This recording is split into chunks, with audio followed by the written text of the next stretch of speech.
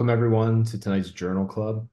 The topic tonight is practice influencing articles with one of the AO greats, one of the legends of AO, Dr. James Kellam, who we're lucky enough to have here with us tonight. This is me, I'm the moderator. We also have two other faculty, Malcolm Bond from Duke and John Kopp from Mississippi. Here are our disclosures. I don't believe there are any that are relevant to any of the talks. Just a little statement here. AO North America is an independent nonprofit surgical specialty society dedicated to improving the care of patients with musculoskeletal injuries. It does not endorse nor promote the use of any products, service of commercial entities. Equipment used in this course is for demonstration and teaching purposes. We won't be using any of that anyways, but the intent is to enhance the learning experience. Our learning objectives are review the classic journal articles that we discussed here today, explain how the literature advances or has historically changed orthopedic practice, identify best practices based on scientific evidence, and our participation in live discussion about these concepts and principles. Here's our agenda. We're going to spend about 15 minutes per article, or maybe a little bit more or less time in each article. Already went through the introductions. So how did we get to these articles? Why did we choose these? We asked Dr. Kellam a series of questions about articles that he thought were important to him, including the article that regarded the trend that did not catch on, and a few articles that he was proudest of, as well as an article that significantly impacted his practice. And he sent us a whole bunch of great articles, and we selected these ones. So I'm going to go ahead and get right into it. So I have the first article out of Journal of Orthopedic Trauma in 1997, looking at nerve monitoring for acetabular fractures for detection of sciatic nerve injury. As we know, patients with sciatic nerve injury tend to have poor outcomes after acetabular fracture. About 39% of these do not recover, and about 25% of nerve injuries are iatrogenic. There was a study done at HSS prior to this study that looked at neuromonitoring and showed that it may be protective against sciatic nerve deficits if you know you're pressing on the nerve. So Dr. Kellam, what was it that sparked interest in this study? What brought up this idea? What was going on at your institution at that time?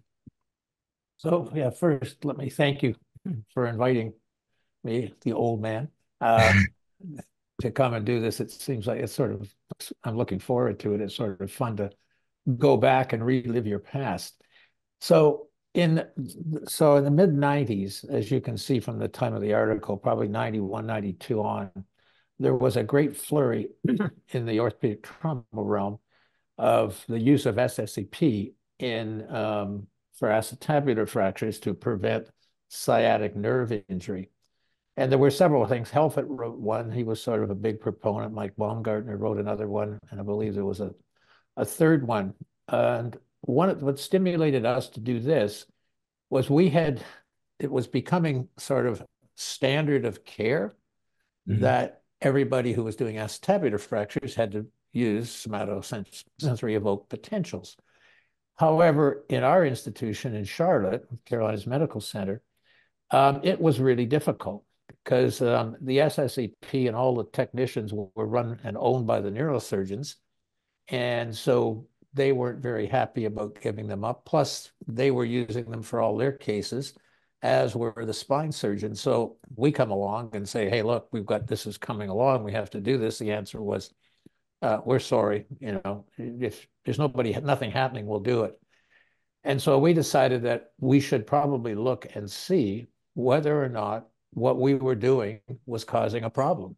And that's what stimulated the article, to put out into the literature that if you do acetabular fractures and you know what you're doing and you're doing it in a standardized manner, you can achieve the same results that you can with SSEP. And it was sort of to provide everybody else in the literature with some data that if they were, because the big worry was you get a sciatic nerve injury, you get dragged into court and some lawyers holding up Helfet's paper and saying, hey, look, you didn't use it. So we wanted something in the literature that you could hand up and say, yes, but if you do it this way, or if you do it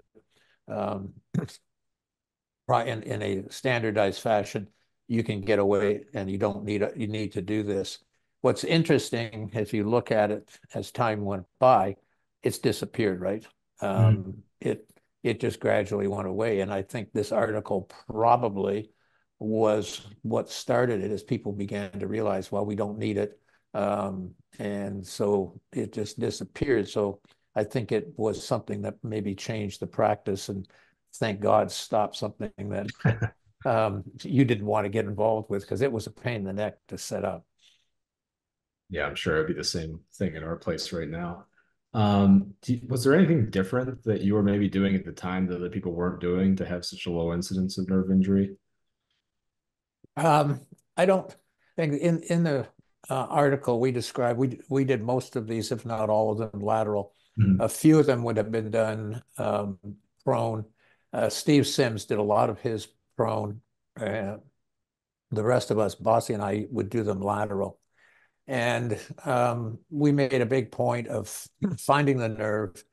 And then we also released the gluteus insertion onto the femur, theoretically to take some of the tension off and make it easier on it. And I'm not sure that makes a difference.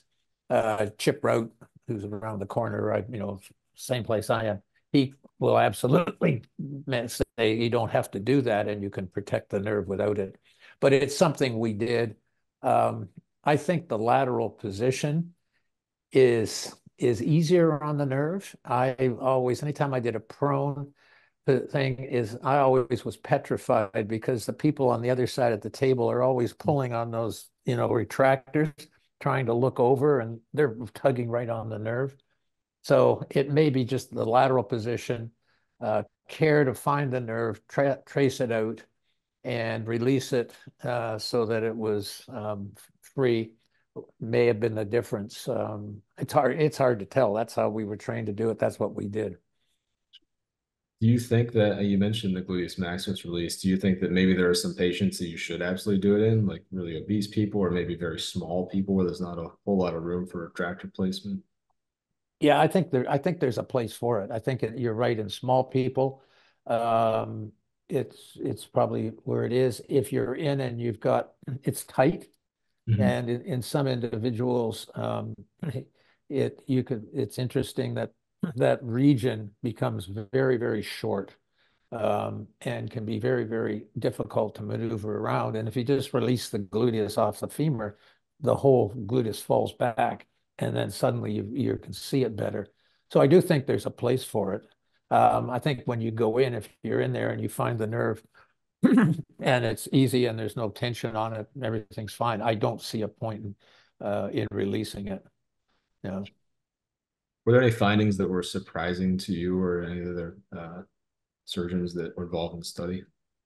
In all honesty, I think the surprising thing was how few nerve injuries we had um, in the group, and because I would have thought, we had one. I think it was one or two in this out of about 100 patients, and I would have thought we may have had a couple more, like a few people had a little higher incidence than that, and that sort of was the surprise, which was one of the issues that we had with the paper was we got a lot of pushback from reviewers that the monitoring of the patients was inadequate. So, and what, it was like, well, how do you know? All you got your residents seeing them, Yeah. et cetera, and they just write down, no abnormality detected, et cetera. Yeah. Um, that that's true, but we made a point of looking at and seeing the patients and testing them all. I think, all three of us at some time preoperatively tested every patient and knew what exactly was going on. And we kept getting this back and we kept finally saying that. And it was, oh, no, you don't. Nobody does that. You don't. The answer is yes, we did. I was always petrified of it, partly because in my early career, my only, touch I don't get me now, but I got sued or potentially sued for a sciatic nerve injury. Um, Interestingly enough, through an ilioinguinal approach. But that was early in my career, my second year in practice. And I've always lived in, sort of great respect of the sciatic nerve and acetabular fractures. So I like to know what's going on. Yeah, it's awesome. Anything that was underrepresented in the study or anything you wish that we would have potentially done or looked at? I don't think so. I think the ideal thing would have been if you could have ever done a prospective study on this, just Right. observational to do it. But at that point, that would have been Yeah. difficult, and we felt we wanted to get this thing out and going because it was the SSEP thing was sort of snowballing. It was, Yeah. whenever you went to a meeting, it was, oh, we've got to do it. This is it. And we're going, wait a minute. No, you don't. Well, So, we certainly appreciate you advocating for not doing it because there are a number of reasons why we wouldn't want to be doing it now. But yeah, no, as I say, it's difficult to set up because in spine, the patients don't move, right? yeah. And in this, you've got the leg free draped. And so you've got all these wires coming out of the leg, and you've got to put it on and drape them. And every time you move them, you could knock the lead off, and then if you knocked the lead off, you didn't know. And then the other thing we had the other problem is, well, what do you do when you're told that the signals disappeared? Um, That was going to be sort of my thing. question. Right. That's the problem with it is if you're saying they're doing this and then say, oh, the signal's gone.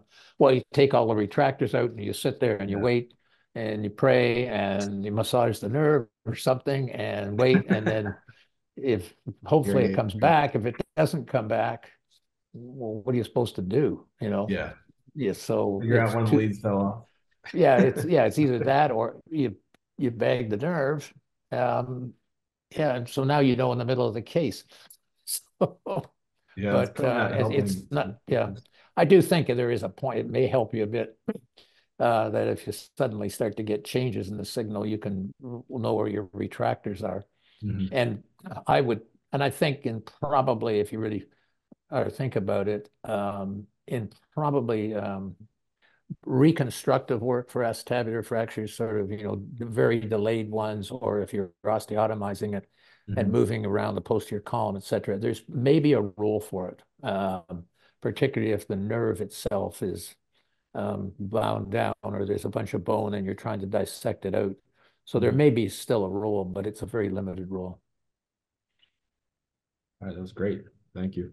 That was about 15 minutes, so there's no questions in the Q&A that I see right now. I don't know if either John or Malcolm, if you had any additional questions, otherwise we'll move on to the next one. No, Dr. Kellam got right to it right as I was thinking of asking it. So Great.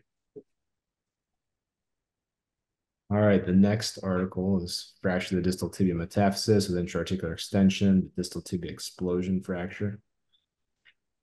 yeah, I think calling it a distal tibia explosion fracture is much more fun than an Agreed. AO43C33. So I appreciate that. So this is an article published in 1979 from a series of patients collected from 75 to 77, 26 total. A were the rotational variants, B were the axial load variants. And one of the things they pointed out was the most common mechanism was fall from height. And then they noted that only 3 were from skiing. And I think that's in relation to the European literature. The torsional or rotational intra-articular pilons did quite well. And then the axial load explosion fractures did okay. What I thought, in this case is that ORIF and reduction outperformed management or non-operative management regardless of fracture type. And then they made recommendations that are sort of pillars of the AO, even now, as far as stable fixation reduction, but early motion. And then they had some commentary on non-weight bearing. So, Dr. Kellam, these injuries were the early publications from Rudy and Allgaier were coming out in 73. And so it looks like you were on the front edge or the leading edge of North American thought, you know, with collecting these cases within 2 years of sort of the early publications coming out of Europe, of Switzerland. But then it wasn't published until 79, and it just made me wonder, were there any ideological differences or impediments being on the North American side of the Atlantic that you ran into in adopting and publishing this treatment strategy for these injuries? Yeah, it's an interesting saga. It's sort of why I sort of put this paper in is for several reasons. This was done when I was a resident, and Jim Waddell, who's the other author on it, was sort of just starting off and in his career, and he had got sort of interest in this, and I happened to be his resident when I started, and he said, well, we got to look these up and things, and started to do it. One of the interesting facts, since I trained in Toronto, and that's where I was at this time, is that Tile and Schatzker were both in Marv Tile and Joe Schatzker were both in Toronto at that time. Now you have to realize that those two individuals were the first people to bring AO back and the whole concept back into North America and into Canada. Now, Howard Rosen in New York had also brought it back, but there was a tremendous sort of reticence in the US to operative treatment during the 70s, in the early 70s and throughout this. So operative treatment and the whole idea of open reduction internal fixation was not something that was very popular. Now in Canada, it had a similar type of thing, but because we had Schatzker and Tile, and they had been trained in the method, we were operating on a lot of fractures. In fact, we were doing a lot of internal fixation, and this just happened to be one of them that we were doing. So this was coming out. There was also a tremendous, if you read the literature coming up to this time, anything written on this fracture basically told you that you never operated on it. They all did badly, and it's because they all did badly, wrap them up in a cast or just go ahead and fuse them, and they're horrible. And that was sort of the attitude at that time. So this paper came along and we did this, and then interestingly enough, it was accepted for presentation initially at the American Association for the Society of Trauma, which is an interesting organization. It's mostly general surgeons. There's some orthopedic surgeons in it, but it was the organization in the 70s that was basically in North America focused on looking after trauma. And so, or any kind of orthopedic paper at that point, particularly if it was controversial, would end up getting accepted there. So that's where we submitted it. It was accepted, and that's where it came. And then because if you get a paper on at that organization, it has to be published in their journal, which probably meant that not very many orthopedic surgeons ever read it. But that's sort of the history behind this, and the fact that we got to do it. And I think the answer is that when you look at it, it's much the same as we did there. I was trying to look at it to find out whether we never did. We did not talk about the delay in treatment with the soft tissue side of it. But I can tell you that one of the big things in Toronto was most of these patients were delayed.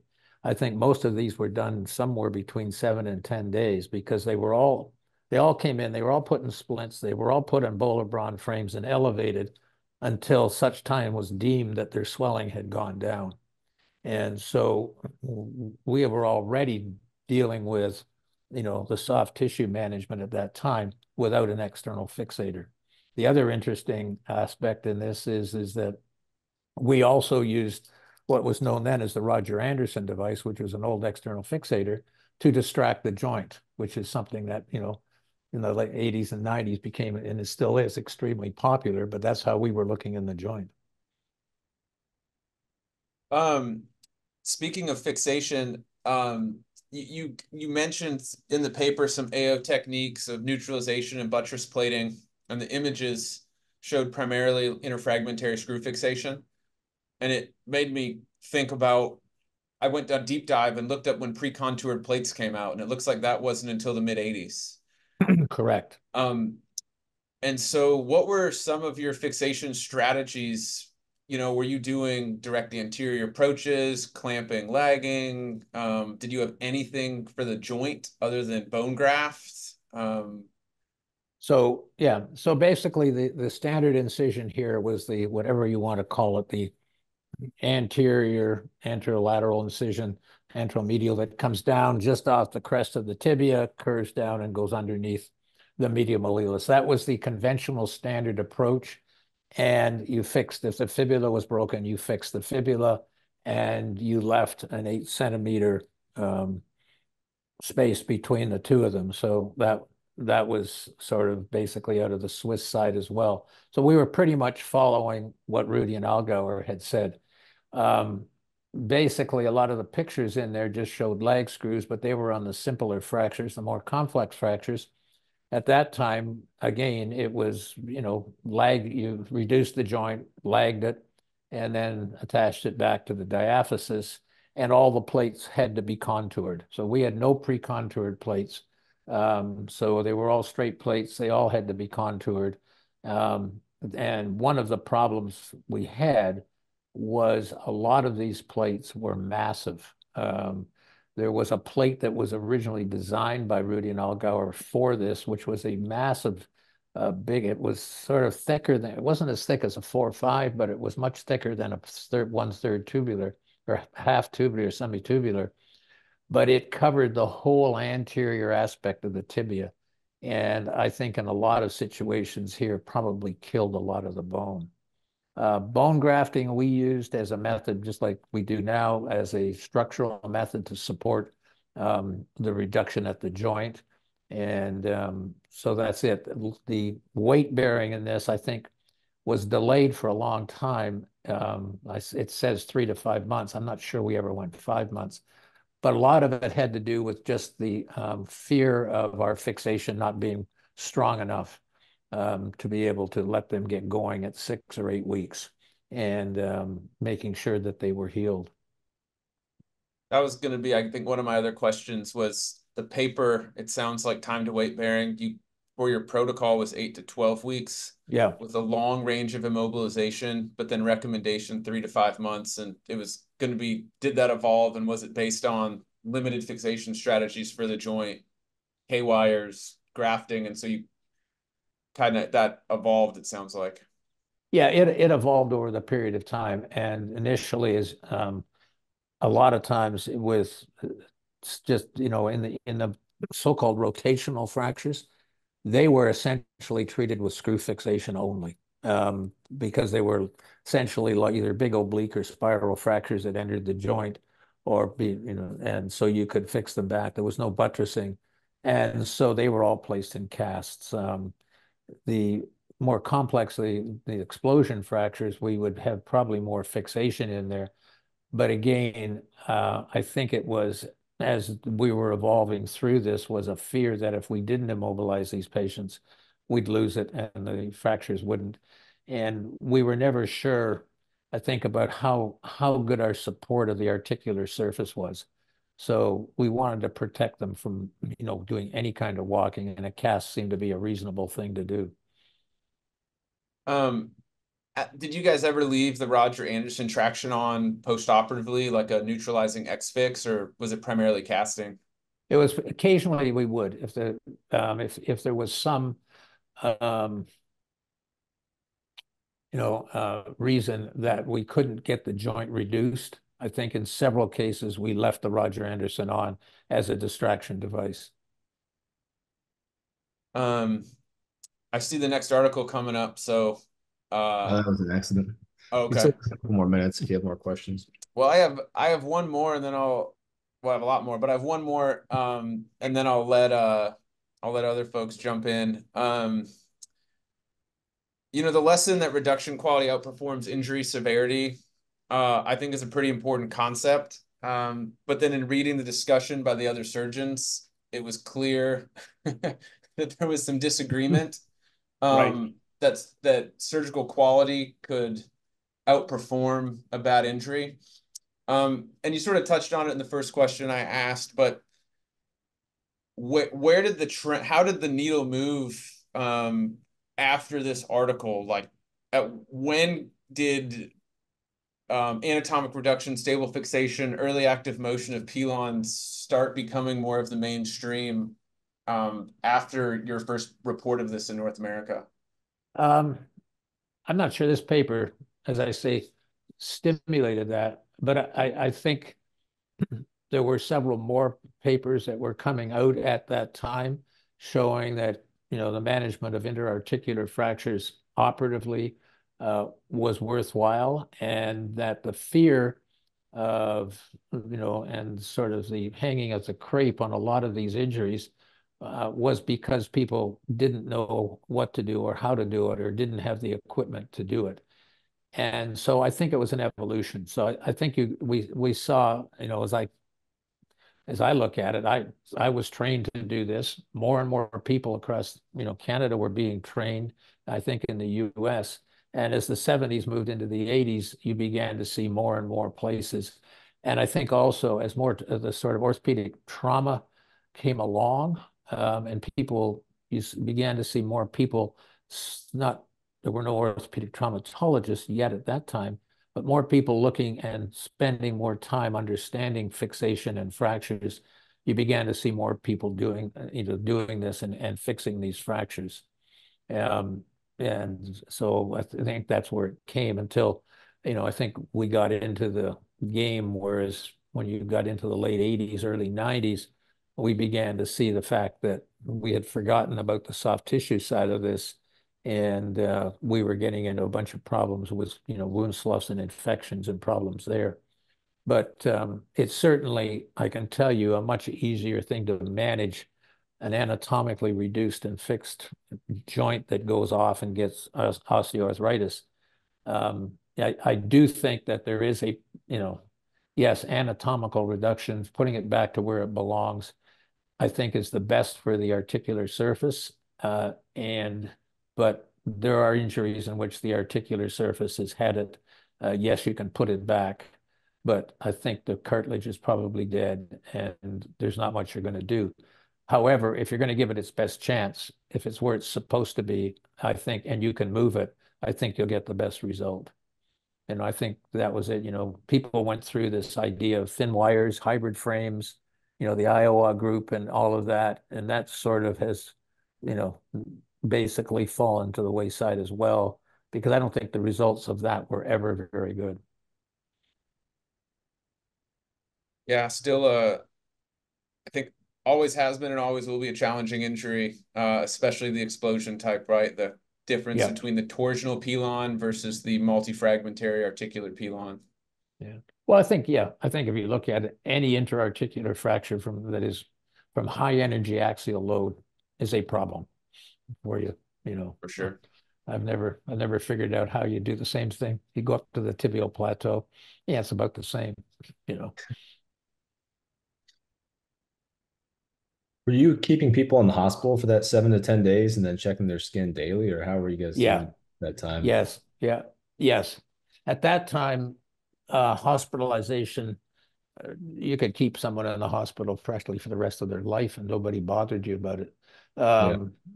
And so it was very easy to keep these people in at that time. And looking for the same things that we look for now, skin Yep.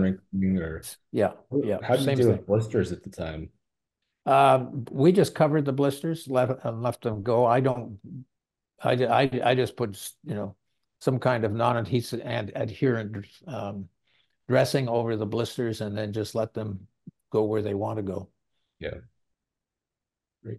Kellam, so the axial pattern obviously was a little bit more challenging to reduce, probably because of the impaction associated with it.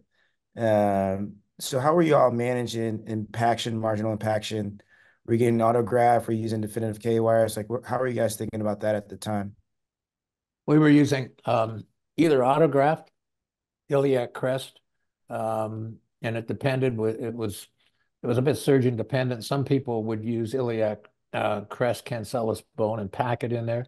Other people would take sort of either a tri or bicortical chunk of iliac crest and jam it in as a structural strut.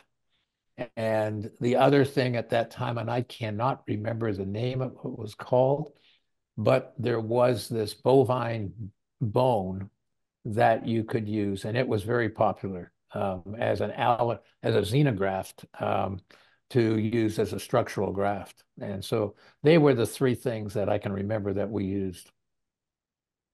Rafting screws, not really, because at that time we were still looking at, there were occasional 3/5 screws, but generally most of this was 4/5. Right. All right, I'm going to move on to the next article if that's okay with everyone. I don't see any questions currently. Next article, osteoform fractures. Go ahead, sorry. I was just going to introduce it. So yeah, I have the next article. The article is entitled "Immediate Internal Fixation of Open Fractures of the Diaphyses of the Forearm" with an all-star lineup here. So this was JBJS a little bit after the articles we discussed. Retrospective study of two centers, Sunnybrook and Harborview. And these was basically highlighting 57 patients that had open diaphyseal fractures, both bone fractures, that were treated with immediate plate fixation. So the outcomes were extremely high, and complication rate was pretty low. So wanted to just open it up with a question broadly, Dr. Kellam. So what was going on at the time? What was the thought process in terms of management of open fractures? And what was the impetus behind this study? So if you go back and if you look at in the mid to late 70s, and Ray Castillo at that time was writing, the articles, Castillo and Anderson articles. And in several of those articles, he was adamant that internal fixation was never to be put into an open fracture, and they should all be done with some external fixation or casting. So there was a lot of debate going on at that time as to what you can do, and particularly in the lower extremity. It was most people would go, God, you would never put anything in an open fracture. You just treated them, and a lot of them would be in these Monster X fixes or casts. The forearm and the upper extremity seemed to be a little bit different, and because of the need to get people moving and to get going again, it was sort of felt that maybe we could potentially get around this and get around the problems of infection and vascularity by fixing these acutely and immediately. And that was sort of the philosophy. Now, the other interesting fact in this is that if you go back into the AO philosophy, the AO philosophy of open fractures was stability promotes vascularity and also decreases the incidence of infection. And a stable fracture is better fixed than not if you get an infection. And so again, our place was into that idea. We fixed a lot of open fractures. And Hansen in Seattle had the same philosophy. He was AO, so as well. So they were fixing a lot of these too. And Bob Foster, who is an upper extremity hand surgeon at that time in Seattle also, was very interested in it. So I got interested in this when I was a fellow in Seattle and started to look at it out there. And then I came back to Toronto and kept doing it. Roy Mowat was our fellow just after I got back to Toronto. And Roy got tied in with us in Toronto on this. And then he went out and did a fellowship with Ted and carried it on out there. And so that's how the whole thing got going. And that's how the combination of the two centers put together and basically showed that immediate internal fixation of both bones of forearm, unless there's a significantly severe crushing injury, can be fixed and managed with immediate internal fixation and let the patient start moving. Awesome. Yeah, that's really good context. So how was this paper received? When did it start to adopt and change practice? Like how was it received by folks in North America? I think it was received extremely well because I don't think we received really no basically 86 it came out. We really, by that time, I think most of the people in North America had accepted internal fixation, that it was good, and that this was just one more thing showing that this is a worthwhile thing done properly with respect to your soft tissues and knowing what you were doing, that this was a good thing. And it began, and I believe most people, at least as far as I know, in most trauma centers, pick this up and we're fixing fractures, both bone forearm and most upper extremity fractures very acutely if they were open. Another follow-up question here. So, you talk about the surgical techniques and how, surgical execution was important for success rate as well as the severity of the soft tissue envelope at the time of the injury. So did you have any kind of pearls on soft tissue management or surgical management of these open forums at the time of their injury? I think that the biggest thing about this is the debridement and understanding um, what you have to do. That this when you're doing this, and if you're going to go ahead and internally fix open fractures, you have to do an adequate, very adequate debridement, and realize that even if you don't think the first time you've done it, you've come back and do it until you have a viable bed around your implant. Otherwise, you're going to, I think, get into problems. The other aspect of it is that, and whether this is right or wrong, is that we were very adamant about the fact that you cannot leave cortical bone with no blood supply in the wound. So we were very aggressive in this and several other papers in taking out any cortical bone as long as it did not bleed, it was thrown away and leaving a defect. And then understanding that particularly in the upper extremity, handling a defect is not a big deal. You can bone graft that, usually with cancellous bone. If it's big enough, you can sometimes get some kind of vascularized graft in there. But generally speaking, you can handle the defect relatively easily. You cannot bone graft it at the time you fix it. That's never been successful. But certainly you can come back 2 to 3 weeks down the line when the wound is settled, the wound's healed, you know you don't have an infection, and go ahead and do it. The other side of it was achieving the appropriate stability. During this period of time, there was a tendency with regards to internal fixation. There were several different things. One of the things were happening was, in order to get smaller plates, people were using semi-tubular plates on the forearm. I don't know how many of you ever seen a semi-tubular plate. It's basically a thinner plate. It's as you say, it's half a tube. It's not like the third tubulars, but it's about the same size. But it was a large fragment, but it does not have the strength that a 4-5 plate had. But a 4-5 plate is far too big for the forearm.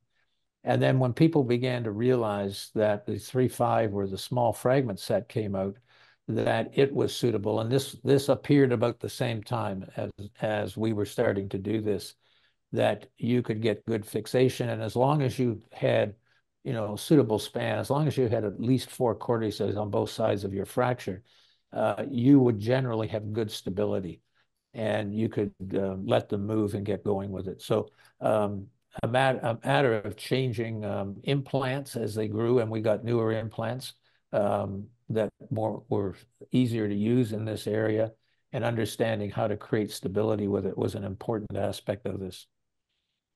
Yeah, speaking of stability and different techniques for different type of modes of healing. So the paper kind of discusses, obviously, if you had a simple fracture, you're going for absolute stability and compression plating or lagging neutralization. Then it also mentions, in the comminuted fracture pattern, the utilization of autologous bone grafting acutely. Well, I'm trying to clarify whether or not basically this was done at the time of the initial fixation, or you kind of mentioned a little bit a while back that it may be done in a delayed fashion. So can you expand more on like the autologous bone grafting and the indication for that in this paper? So basically, it was never I think it was probably done, I think in looking at the paper, there may have been 2 or 3 patients who got an acute bone graft. And what usually happens in an acute situation is the bone graft dissolves, just disappears. And that's been sort of standard anywhere you do this in the acute side. Why? I'm not sure, whether it's a rapid influx of vascularity and just what takes it away. I'm not sure. So generally speaking, our bone graftings were done, as I said, when the wound had healed and you had a viable arm and you went back in. And that would could be anywhere between, depending on what the case was, 10 days to 2 or 3 weeks, and that you'd go back in. What cases, generally speaking, if you could not achieve absolute stability, they probably got bone grafted. Obviously defects, but and if you think about it, if you've had some of the wedge fractures in which the fragment was devascular, it would have been thrown out. And so you would have had a partial defect on one cortex. They would be bone grafted as well. So we would tend to bone graft everything that we could not get absolute stability in. Awesome.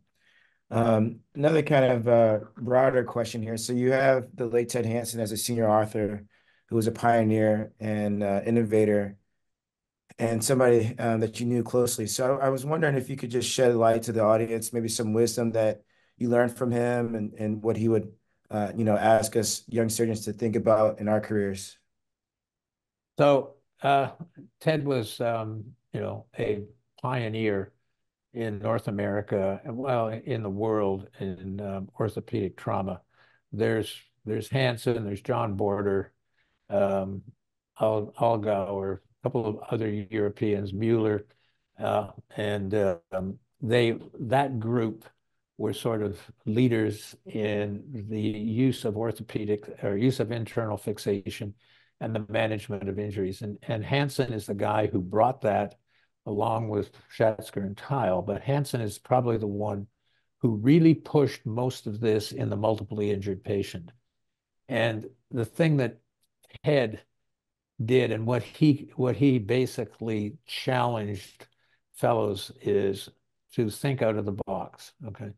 So anything that we did, so the immediate fixation of fractures, that was his idea, that nobody was too sick not to be operated on. And he got a lot of grief for that, but he stuck to his guns and he showed that it worked. And that, I think, is what he did, is what he taught me was to, whatever you think is right, make sure you know it's right and question it. And if, put it to you people, same thing. Don't be complacent. Yes, we know what we're doing, but keep thinking about what you can do and what you can do. And the other thing that he was very, very big on was principles. If you understand the principles of a certain situation, and as long as you abide by those principles, you can pretty much do anything and you'll get away with it. You'll get the thing to work. And so understanding principles, understanding the basic physiology of something, and then applying it is what I think he did. And what his whole mantra was, even if you look later as he moved into the foot and ankle world, it was a similar thing, challenging what was thought to be standard of care, status quo, and getting people to change. So I think that's, as well as, being the leader, he's also the man who challenges the dogma, which I think is his big thing. Love it. Did you guys have any other questions? You got all mine. We can move to the next one. You got anything, John? I don't think there's anything in the We're good in the Q&A. Cool. check. Yeah, we're good in the Q&A. All right, we'll move on to the last article. So closed lock intramedullary nailing, its application to comminuted fractures of the femur, Kempf and Gross and Beck. I thought this was a fantastic paper. I was really excited to read it. we'll get into it, but if folks in the audience haven't read it through and through, I feel like everyone should, because it touches on exactly how to nail a femur 40 years ago. So comes out in 85, and my understanding is this is one of the first papers to sort of discuss locked intramedullary nailing. Prior to this, these were nails that would control coronal plane but weren't length stable. And in this particular case, they touched on highly comminuted fractures or fractures with segmental bone loss rather than simple transverse patterns. Most were highly comminuted, a couple with bone loss, 19 were open, and they achieved very high union rates, low non-union rates, all of which they were correct with exchanged, reamed, upsize nailing. And what they reported was effectively better reduction characteristics for more challenging fractures, shorter hospital stay compared to the alternative treatments with low complications. And that's a very brief summary of the paper. To piggyback off Dr. Hansen, and I bring this up because Jack Wilbur at Metro had told stories about Dr. Hansen like not even allowed to have residents with him when he was using intramedullary nails out in Seattle, and how taboo it was to be nailing femurs or tibias. So Dr. Kellam, what was your practice at the time? What were you using? What were your colleagues using in sort of, in Toronto? I guess in 85, you were still in Toronto. Oh, yes. Yeah.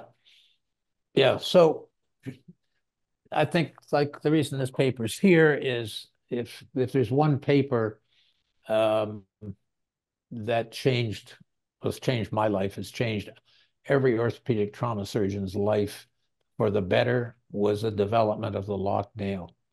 And the locked nail has been around. If you go back into it, Kunchner had a locked nail. He developed one.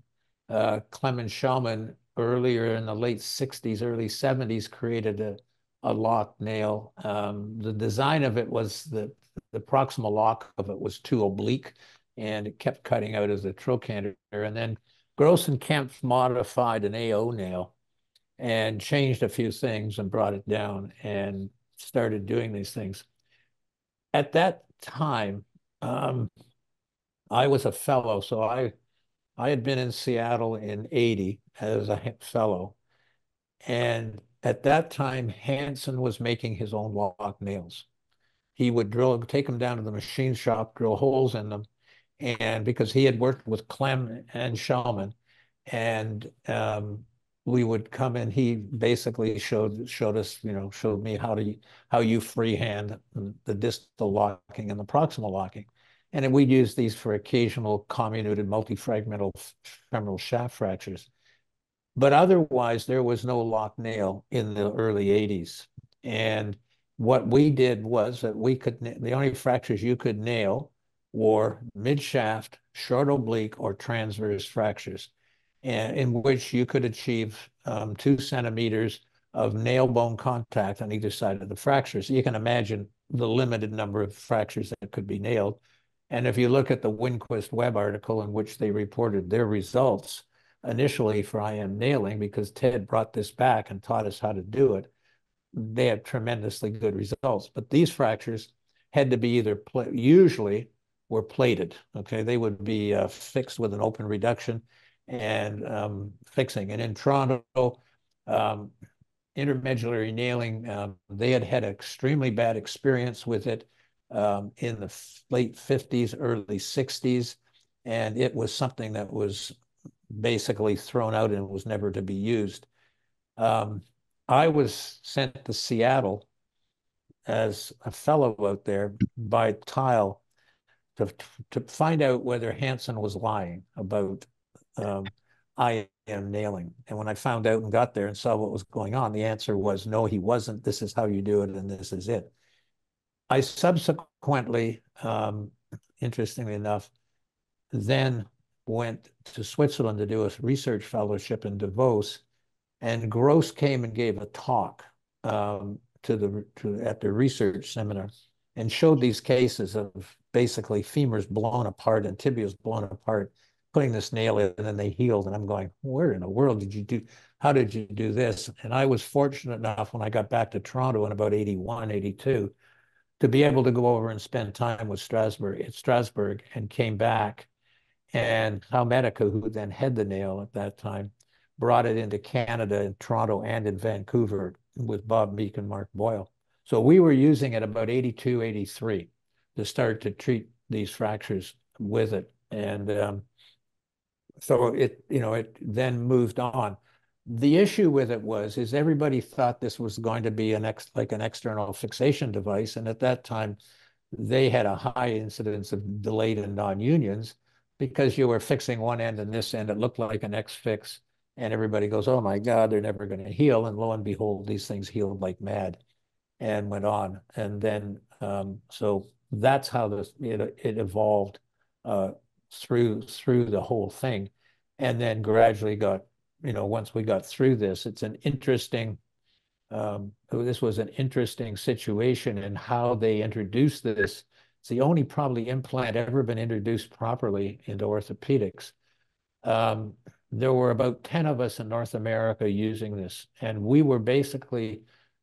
we signed a contract with Hal Medica that we would not talk about this nail or publish anything on it until they had collected, and I've forgotten what it had to be. It had to be 250, 200 cases they had to do for the FDA to prove that it would work. And then once they did that, then they allowed us to publish. And that took us about 2 years to get that all done. So for 2 years, there was only about 10 of us doing this and learning the in and out. And then it was released, and then basically became, the standard of care. Like everybody knows how to do a lock nail now. Okay. Yeah.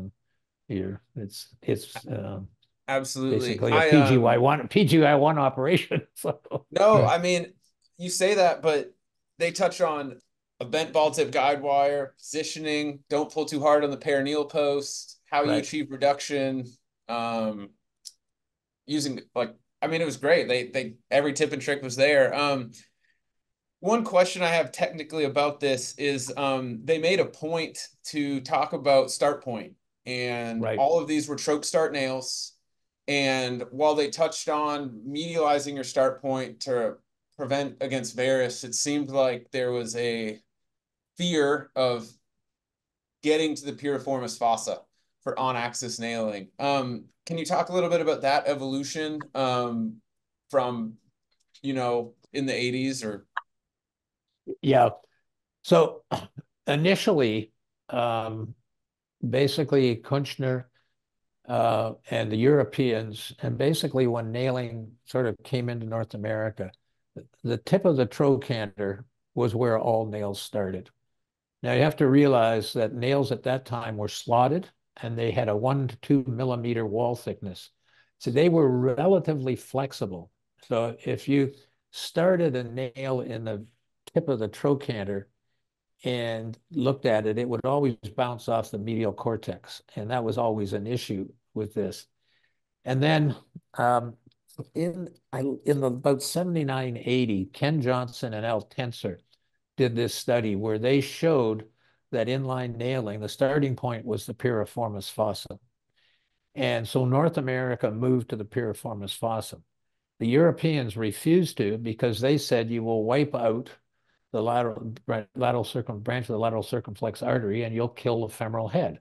Well, the answer is, nah, it didn't happen. Yes, they had there's supposedly 1 or 2 cases in Europe somewhere that no one could ever show anybody, but that's why it was. And that's why the Europeans continued, and that's why in this article, he used the tip of the trochanter. And basically, it was a straight nail. It was a regular nail. It wasn't a cephalomedullary nail, but it's interesting when you see it, they had already learned that if you go too lateral with your start on this, you're going to put the proximal part, particularly in proximal third fractures, into varus.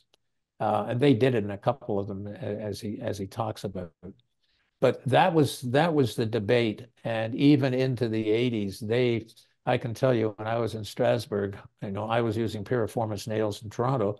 When I went there in 82, got it. You couldn't convince Arson to move to the piriformis fossa. He thought I was absolutely nuts, and that I was going to. We would all end up, having all these terrible things. Now, in kids, adolescence, a different matter, but in the adult, the blood supply to the femoral head is such you don't have to worry about it. And I don't, and I think we're well away from that artery. So that's sort of the debate that went on. I think, in fact, I think even today you'll still find people in Europe using the tip of the trochanter, although some of them do use the piriformis fossa. Another, I guess, interesting aspect in this article was their post-operative protocols. This paper predates like Brumback and Bone and some of the weight bearing. And so for them, they were protecting weight bearing for about 3 months. They were waiting to see callus, then they were dynamizing, and then they were advancing weight bearing. And obviously that is, very far removed from how we treat, femurs now. So I was just going to ask sort of your thoughts on some history on that. Was it apprehension the nail would break? Was it due to, like you said, nail geometry? And then the dynamization and hardware removals was this two-part question. They also removed the nails. And when I was in core, they were removing a lot of plates even still. Seems like routine hardware removal is common in Europe. And so is that a cultural thing? Or was this a thought that the long-term retention of implants would cause harm? I was really curious about some of the context of this.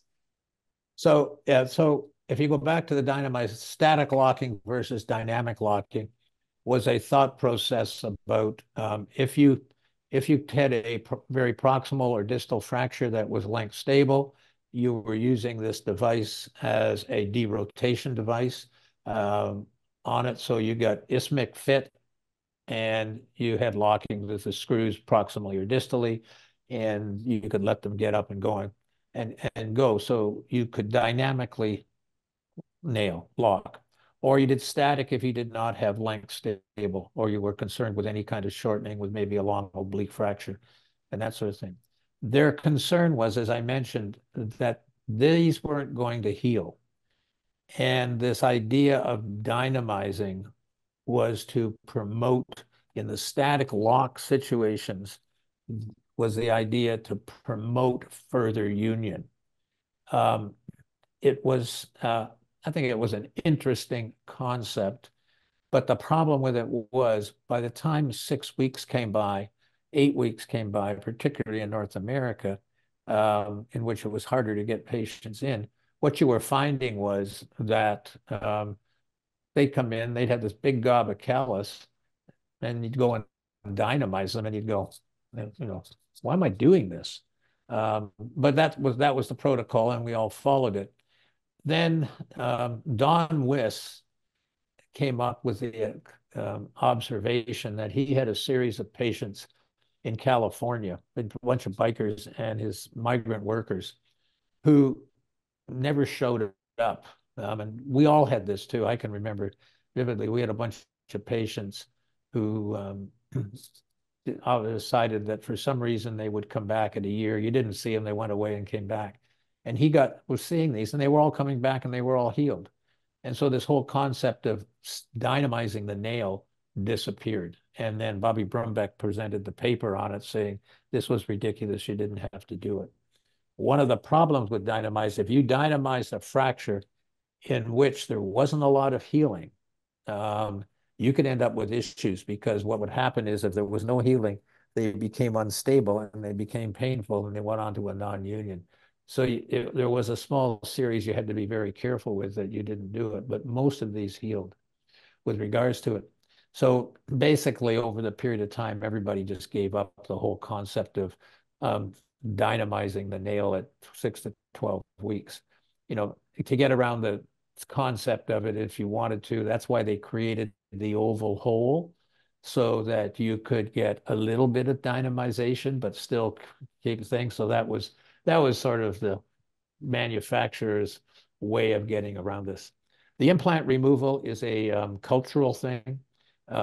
Europeans, a lot of them don't like having implants in them, and they remove them. I don't think it's as prevalent now as it used to be, but it used to be most of them came out. The thing was, I was not born with this nail, and therefore get rid of it, and I want it out. And so they do take a lot of implants out. It's the same, I think, in the Asian world. There's a lot of implants removed there from a cultural point of view. In North America, it's not. Most people, you tell them, oh, we're going to remove your implant, and you come on, I'm not having another operation. But it is cultural. Yeah, it was just interesting because very different, obviously, than how we nail long bones today. Yeah, yeah, Um, no, it's been an evolution. Nick had asked a little bit about this before, but length of stay was like 18 to 24 days, even for an isolated femur, longer for the polytrauma. Was the protocol in Toronto similar? No. Were were they getting like in-house PT this whole time? And then was it primarily like the Brumbeck series with early immediate weight bearing that expedited that transition to patients, short of medical need? Now this turning into something where they're in the hospital 2 days. Yeah, so in Europe, there is a um, there was at that time, I don't know what it's like now, but at that time there was not a tendency, it did happen that they kept patients for a fairly long time. It was expected that you would be in the hospital and that you would get up and you would, do your physical therapy and you'd gain your motion back and that. And there was no, you know, demand to get patients out of the hospital. And so that was not an issue. And most places you would see in the European thing, you've got these 7, 10 day visits and stays. In Toronto at that time, I would think we were probably looking at 3 to 5 days at that, and even shorter. If you had an isolated femur, I would think that we would probably be 48, 72 hours and the patient was out and gone. Weight bearing, I allowed most of these patients to weight bear as much as they could initially. And that was mostly because as you got going, you saw them were healing, and it wasn't a big problem with it. So I think the biggest change that you see nowadays is that the nails you now do have no slot and are much, much thicker in their wall. And that's because there was a whole issue with these nails with torquing. So you could end up putting this nail in, and if you put a tight nail in, it would twist, and you could end up having your distal holes pointing 90 degrees opposite to the place they were supposed to be holding. And that was related to the basically the slot in the nail and the thinness of the wall and the amount of reaming. You never knew that before this, okay? But until we had to go and start locking them, and then we suddenly realized how much a nail torques going down the canal. That sounds like a big problem. It, But if you learned how to freehand interlocks like you did, probably overcomable versus that fancy picture of the jig they had attached to the C-arm. that jig was amazing. I'll tell you, it worked like a charm. The We only can't figure problem, out distal yeah, targeting these days, but they had it figured out in the 70s. yeah, the only problem with it was it had to be sterile, and and then you had to find it. And so, at 2 o'clock in the morning when you needed to find it, the nurse had no idea what you were talking about. So, So nothing's changed, huh? nope, nope. But you mentioned like we are talking about the static nerve article, just being worried about being sued and stuff like that. So, what was going through like Ted's head when they were nailing these? I mean, I know he felt that he was doing the right thing for the patient, which obviously he was, but how did that were you there during that time point when they were doing this? Because I had heard that he would do them in the middle of the night when nobody was around, that would kind of sneak around and do them at first. But Right. It was not, it really wasn't, I don't, a big problem at that because they were dealing with, Harborview was its own sort of um, Universe. Mecca Yeah. place, a universe. He was doing this. Yes, there was a lot of flack coming at him, but he had the support within the institution to do it. Okay. So, I think the big answer to it is he could never have done that if he didn't have the support of the general trauma surgeons there, which he did. And I think those guys at that time were all leaders in the multiple trauma and the resuscitation world. And so I think there was a culture in Harborview that this is where we're going. This is what we're doing. I can tell you as a fellow out there, you know, from anesthesia point of view, they didn't care what was wrong with the patient. They just put him to sleep. I can remember getting called by the anesthesia and one of the anesthetists saying, "Get over here." I said, "What are you worried about?" He says, "This patient's ready to go. I've got them to sleep." And I'm going, "You have?" Sort of thing. Yeah, they would look after them. So I think really what was happening was it was a combined group that were trying to improve the care of the multiple trauma patient. One of our problems is we don't see that from an orthopedic view. We see the orthopedic side. We see Hansen doing this. The general surgeons see themselves over here doing their thing in the ICU and all of this and where they're going. And yet at the end of the day, we've managed to push the care of the patient forward and in that environment. So I think that's probably what was happening with him. Great. Thanks for that. One follow-up question to maybe bring it all together. So with your explosion fracture paper, and while you didn't publish this paper, you were involved in the early introduction of newer techniques. What advice would you give younger surgeons, residents, people listening to that effect when it comes to pushing the needle, to doing what's right, to ultimately advocating for patient care despite sometimes the overwhelming momentum or push of the system trying to put impediments in the way? Like, how did you overcome that, or what advice would you give? Um, I think it's first and foremost. I think it's understanding what you're getting into, okay, and seeing where you're going and what you're doing. So with lock nailing, I saw the results of what Gross was achieving. And when you saw that, you said, this is right. Okay, I don't care. There was a lot of pushback, I can tell you, in Toronto when I brought it back. Everybody thought I was total nuts and I was going to have kids with 5 heads because of the radiation and on and on and on and on and on. But as I did it and people began to see the results, then it all changed. And I think that's the thing is you have to see something, realize that is something that I can do, and the results appear to be worthwhile. There were a few other things that we got into, like humeral nailing. Okay, humeral nailing was it was the exact opposite. It never really worked. We did a lot of humeral nails, and there's a couple of papers that you can read with Barry Reamer and myself, some of the disastrous results from them. But it was never that thing, and that was carried a bit. We probably carried it a bit too far. So, so you can nail a humerus, but it wasn't what this is for the tibia and the femur. So I think the answer is one: see what's going on, and if it's working well, it's something that you should jump on and get on with and promote. And then to get it through, it's a matter of data. Okay. And showing people that it works.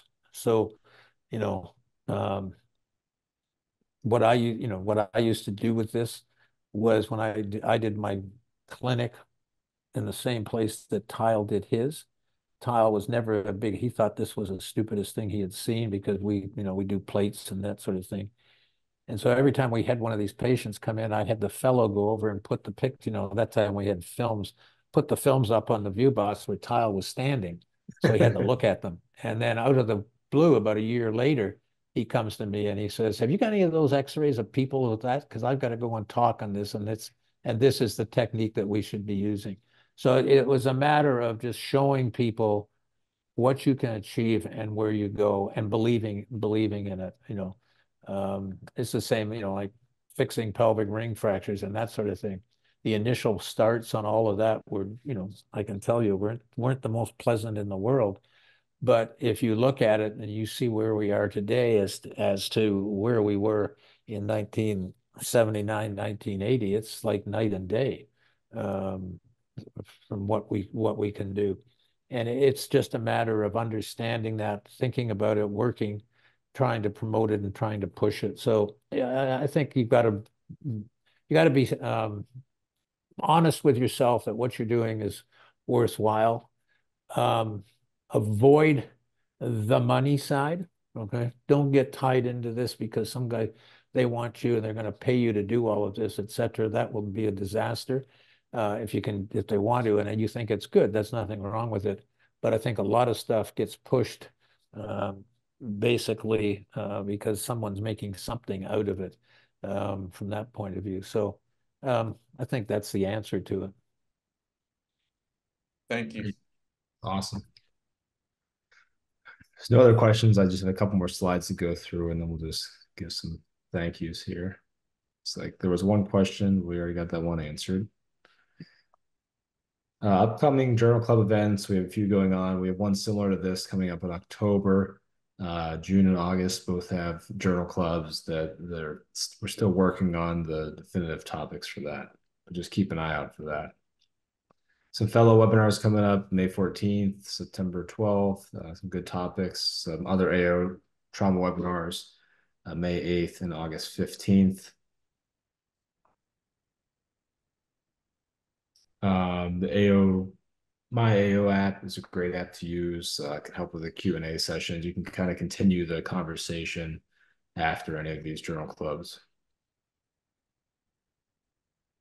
On my there's a case folio, so if you have any interesting cases that you want to upload, maybe get some ideas from others, you can do that on there. I just want to say thanks to everyone for being involved. Dr. Kellam, thank you so much for providing us these articles, not only for this discussion, but obviously just contributing to all the stuff in the literature and giving us a great history lesson tonight and all these wonderful articles that really impacted us. Well, thank you very much. I appreciate you guys taking the time to read them and to come up with good, solid questions that made it. I enjoyed it. It was fun. Yeah, great. Likewise. Thanks so much. I appreciate you. All right, thanks everyone.